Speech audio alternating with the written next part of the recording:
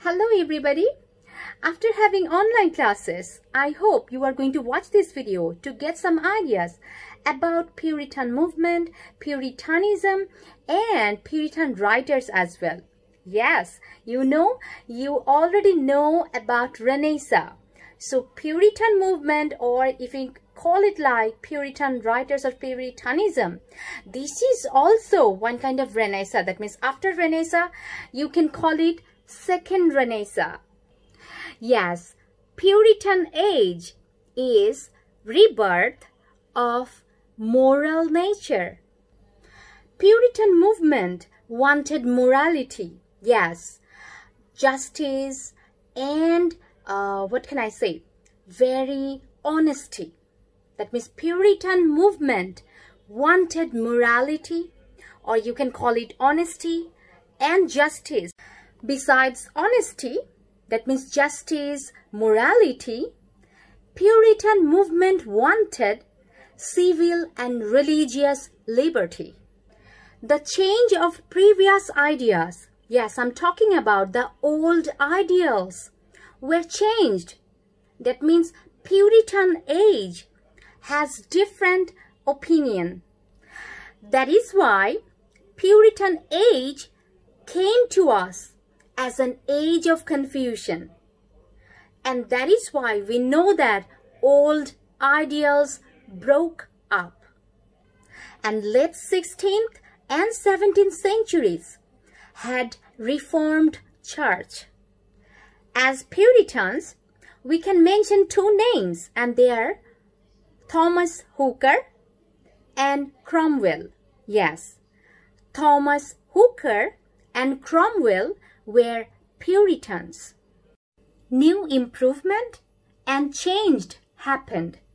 That means Reformation changed everything.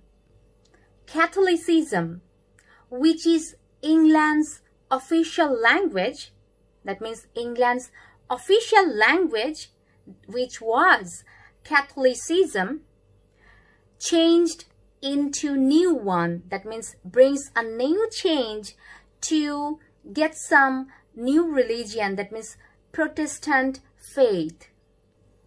Protestants were followers. In 1517, a German monk, Martin Luther's word, that means Martin Luther, protested about the Catholic Church.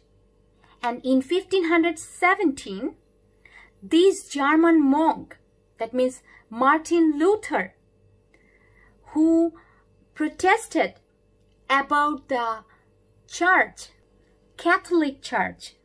Okay, so this German monk, that means Martin Luther, has followers, and they were called Protestants.